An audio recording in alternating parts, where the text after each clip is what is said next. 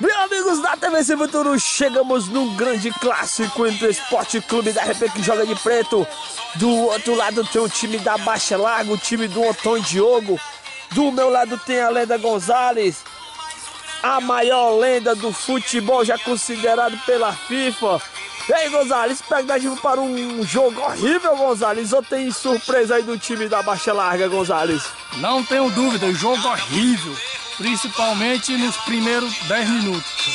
E o time da Repê não se intimida, já vai pra cima ali com o Danielson, o goleirão já faz a primeira defesa, demonstrou ser bom goleiro, Gonzalez.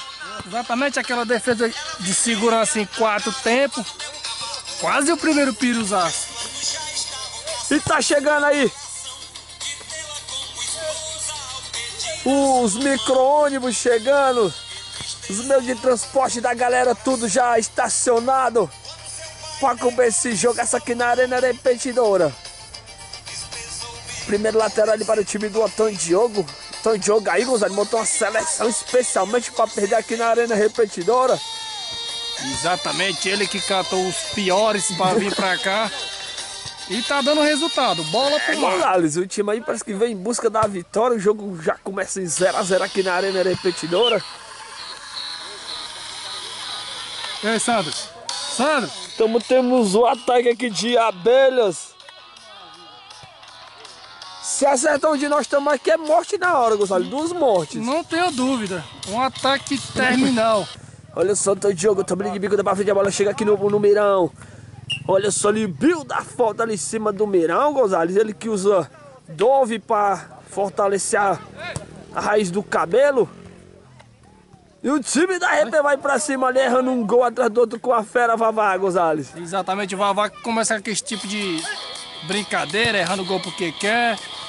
Aí dá nisso, né? Chance clara e gol já já. E aí, bola ali para o time do Otão Diogo, que joga de amarelo. O jogo segue 0 a 0. Você vê aqui o goleirão Iguana. O Cu tá no banco de reserva, Gonzalez. O Cu hoje tá um pouco cansado. Trabalhou muito durante o dia e tá ali na reserva para jogar. Os comentários tem a máquina Gonzalez. Olha só, lenta o jogo, bate a bola, vem aqui, espanta nos marimbondos aqui perto das cabines da TV Futuro. E estamos trabalhando em nome de Jefferson Celulares do Rio de Janeiro, Dali Construções de Croatá, a Luiz, o motoca de Guaraciaba do Norte. Os patrocinadores da TV Futuro, você segue curtindo aí o forrozinho do Mastruz com leite das antigas. Gonzalez gosta pouco. Gosta pouco, essa história aí foi minha. Eu que contei minha história da vida e Mastruz com leite cantou essa música aí. Rebolar ali para o goleirão Igor, ele sai jogando lá na frente ali com o número 6 do time da Baixa Larga, Raí Cabeludo, chega duro. Protegeu o jogador, deixa ali o peito ali no Raí Cabeludo, a bola fica no pé do Mirão. Mirão joga ali na frente com o Daniel. Vem tocando bola ali o time Esporte Clube da Repê. Chega ali o cara, quem chega duro, a bola vai aqui no Raí Cabeludo, ele sai disputando corrida ali com o número 6, é bola para o time do Otão Diogo. O time do Otão Diogo se suportando bem a pressão, Gonzalez. Já é o melhor time da Baixa Larga. Já veio 12 times da Baixa Larga. Com esse foi 11 derrotas. E eu me arrisco a dizer que o pior jogador em campo é o VAR. Olha só ali o time da Baixa Larga. Vai pra cima ali do Esporte Clube da Repê. Olha só o Vavá.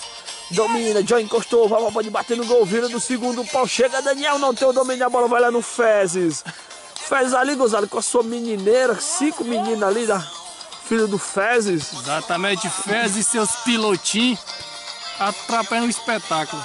Olha só, Daniel, perdeu, Joy, puxou pra dentro, tem espaço, garoto, toca ali na frente, vai, olha a batida no gol. Gol, é dele, sempre ele vai, fera de número 24. Ele senta o sapato a queima-roupa, o goleirão engole um frangaço. 1 a 0 para o Esporte Clube da Repê. Carimba, Gonzalez. Carimba nada. Por que, Gonzalez? Porque é muito feio o VAR, uma péssima batida. Num ângulo, culpa do goleirão ali que não pegou. Goleirão da Baixa Larga, prejudicando o time, e as abelhas estão atacando ali, Gonzalez. O Manguba nem precisa se deitar, que ele é muito pequeno, tá atrás ali do Ciciço. Você vê ali o Eda Zóia ali tomando um bronzeado e o Maribondo lá perto dele.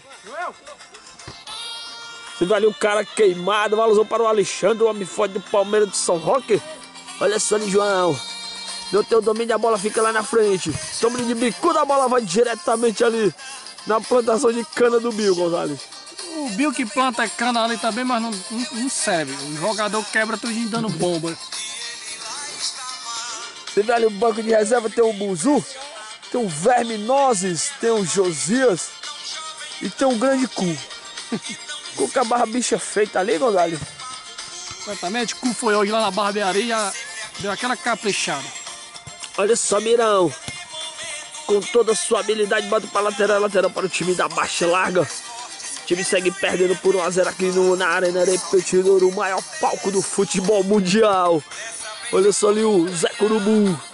Chega ali Daniel, dá um coicinho na bola, fica no pé do Mirão. Mirão toca lá na frente com o João. João com toda a habilidade, bota ali uma tijolada para o Daniel, ele sai com a bola com tudo, é bola para o time da Baixa Larga. Bola ali para o Careca, o Homem Fera. E a Fera Careca, tem o Homem Fera ali. Lá bem na dentadura. E o Fernando. Olha só, ele vai aí, cabeludo. Gonzalez quis se poupar hoje, Gonzalez. Exatamente, hoje o treinador aí me chamou para ir jogar, eu falei, hoje ia ser fácil. Olha só, Vavá.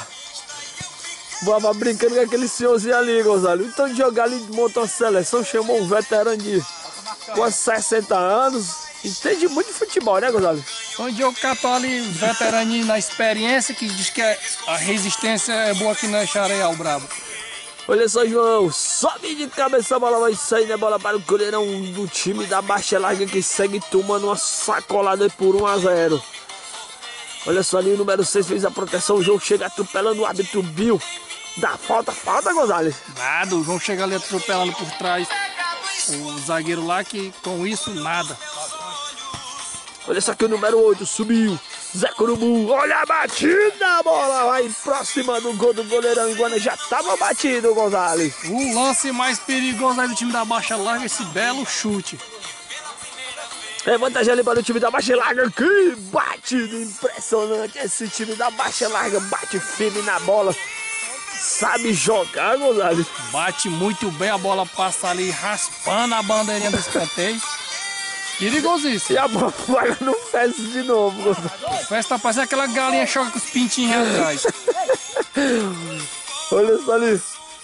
O jogador tá com tapa na bola, o árbitro Bill dá toque de mão. Foi mão, Gonzalez. Nada, segue o jogo.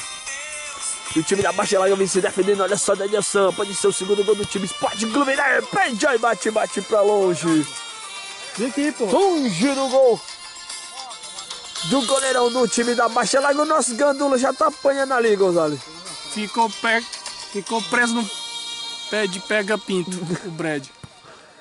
E a fera, Brad, bem rápido, né, Gonzalez? Nossos Gandula aí. Rapaz, mais rápido do que isso aí são flash. Parece que ele já nasceu, foi nocautear a fera Brad. E o forrozinho não para aqui na Arena Repetidora.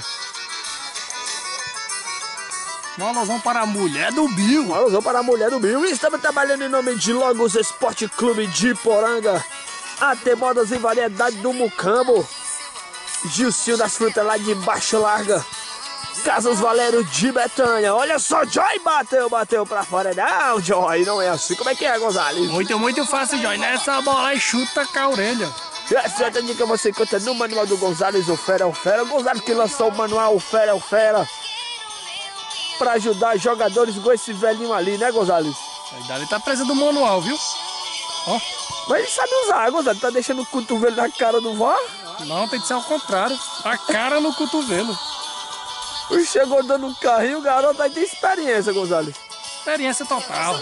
Olha só, o Diogo puxou ali pra dentro, o número 6 pediu a branca, ela ali recebeu, chega o Mirão. Mirão toma ele de bicuda pro mar. Esse Mirão é um acaba-jogo, Gonzalez. Não à toa ele é conhecido como carequinha do acaba-jogo. Olha ali, sai jogando, Antônio Diogo tem o domínio ali, olha só, Mirão, toma de chute. Antônio Diogo puxou pra dentro, o goleirão Iguana defende ali. E sai jogando rápido Lara com o Vavá. Vavá domina, puxou pra dentro, deu um coice nela, Joy. Ele que bate de perna esquerda, olha o golaço! Daniel perde um gol que minha avó perderia, Gonzalez. A minha não perderia não, ela na sua cadeira de roda era gol de bicicleta. Olha só, sai jogando ali, Raí Cabeludo fez a proteção, a bola fica nos braços do goleirão Iguana. Olha só, Iguana, sai jogando do outro lado com Daniel San. João, vem tabelando. Olha só a batida, bateu pra fora e os nossos gandulas sempre trabalhando. É 2 horas pra ir pegar uma bola, Gonzalez. Se não for o cu ali, o jogo não anda. Esse cu é bom e rápido, agora o Brad ali tá nocauteado. Rebolando para o goleirão do time da Baixa, Larga, sai jogando aqui na frente contra o Diogo. O Diogo domina ali, joga no gramado. O gramado perfeito pro futebol, né, Gonzalez? Não tem nenhum gramado igual esse daqui da Arena Repê. Aí, olha só, bateu ali o Diogo, senta o chapéuzinho pra cima do Vavá. Vai de uma vez, Vavá, vai. Vem tranquilão. Olha só ali, sai jogando ali na frente, sobe Joy de cabeça, a bola fica nas mãos do goleirão. Esse goleiro é bom, Gonzalo. Pelo jeito ali é o que vai pra dentro é gol. Lá vai mais um. Olha a batida, bateu ali no jogador. Parece que a bola acerta na sua nuca, Gonzalo. Sai desnorteado ali, se balançando pro lado pro outro. Deu uma rodada de balé na força do chute do Joy. O outro dia não tô de reserva não, né, Gonzalo? Exatamente, ele disse que aguenta facinho aqui 8 tempos. Vai no time da Baixa Larga, tocou, defendeu o goleirão Iguana. Goleirão Iguana aí fechando os pau do Esporte Clube da Repê. É bola ali para o time da Baixa Larga, segue tomando uma goleada por 1-0 aqui na Arena Repetidora. Tá no segundo tempo. E o jogador bate diretamente pra fora, entregando no fair play, Gonzalez. É mais do que justo aqui o fair play, já que vai perder do mesmo jeito. Daniel perde mais um gol, sai jogando aqui na frente rápido, tem Diogo. Dominou, puxou pra dentro, chega duro. Olha só, lenta Diogo, domina, toma-lhe de chute por trás, não viu, deixa o jogo seguir. Puxou ali pra perna esquerda, é 2 canhotos, 2 chutes com a perna direita. Olha só ali, Iguana está jogando rápido com o João. Esporte Clube da Repê no ataque, Daniel, olha a batida, defendeu o goleirão da Baixa Larga. Bom goleiro, Gonzalez, pegaria fácil no seu time nas décadas de 60, Gonzalez. Nem pra gandula servia, mas só uma péssima defesa ali. Olha só, João, bateu cruzado ali, chega ali o zagueiro, vai fazer o perigo, a bola fica no Mirão. Mirão sobe de cabeça, João, joga no segundo pau, Raí Cabeludo na cara do gol, olha o gol. Gol é dele sempre, ele Vavá, fera de número 24, o pior homem em campo. Os deuses do futebol vão iluminando ele com 2 gols. Carimba, Gonzalez. Carimba nada. Por que, Gonzalez? Porque é muito feio o VAR, um belo gol ali só, de cabeça para cabeça até a conclusão do pior homem em campo, VAR. Dia de terça-feira na Arena Repetidora é dia de pagar o dízimo. E você vê aqui um pé grande, aqueles abomináveis homens dos sertões. Olha só, Mirão, tem espaço. Bateu pra longe. E o Brad é malandro, Gonzalez. Malandro, vai buscar ali a bola onde tem mais carrapicho. Ele é um gênio. Olha só o jogo, puxou pra perna direita.